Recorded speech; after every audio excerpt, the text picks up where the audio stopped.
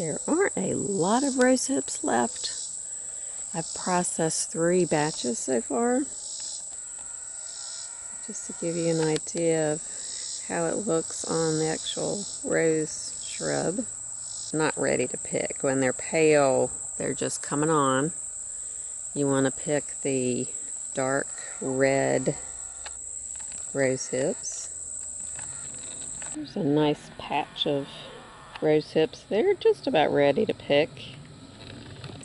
The chickens participate by eating the Japanese beetles off the plants.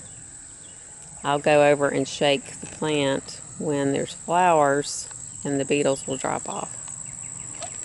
So my chicken's waiting.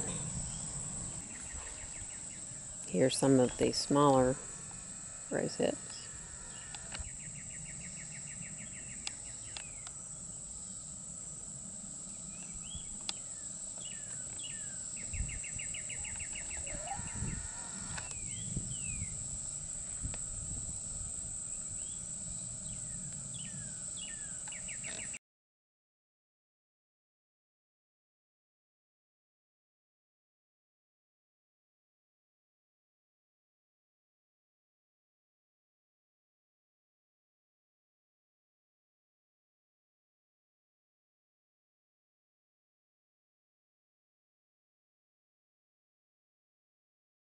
The particular varieties that I have of Rosa Rugosa produce 2 different sizes. This is the largest size of rose hip, and then this is the little small size.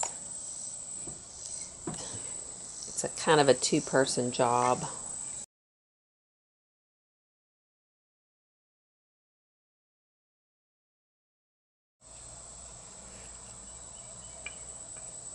First thing you need to do is get some of the seeds out at least.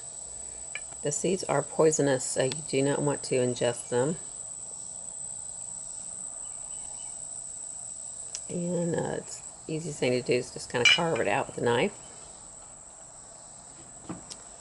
And then we put them in water. And I found the easiest way to get the rest of the seeds out is to just use your fingernail. I know that sounds a little bit weird, but it just works the most efficiently. And there's kind of a membrane inside, and when they dry it kind of comes out anyway, and you're left with the basically the outer shell. It's the part that you're going to eat. Then after I get the seeds out, then I just put them in a dry bowl for a couple of minutes, and then I will put them on the paper towel on a cookie sheet to drip dry. It takes about a week, just open air. Then you have these little shriveled up pieces.